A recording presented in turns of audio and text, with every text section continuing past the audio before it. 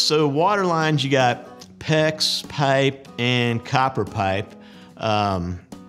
Copper typically is always the best. Copper is getting very expensive. When we repipe a house, it's easier to go back in with PEX because it's flexible. It's much quicker to put together.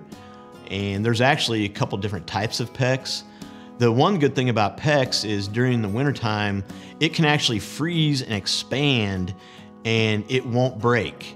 So PEX is good for outside walls.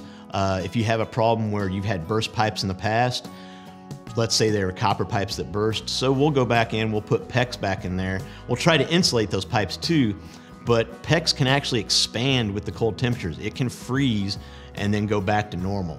So I'd say PEX, that's the way the future's going. The one bad thing about PEX is some of the fittings, when they go inside the pipe, they are slightly restrictive.